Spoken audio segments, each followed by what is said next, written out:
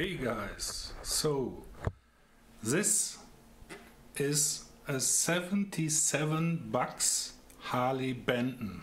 I pimped it a little bit with a new bone nut here and some rollers on here, and I added some locking tuners. That's all. Oh yes, I fixed the bridge and I adjusted the pickups and the neck, so it's absolutely playable, and yeah, I'm blown away.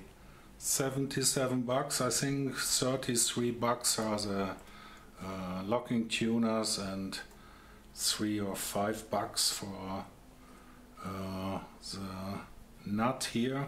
That's all. And yeah, what can I say? With the Kemper it sounds okay.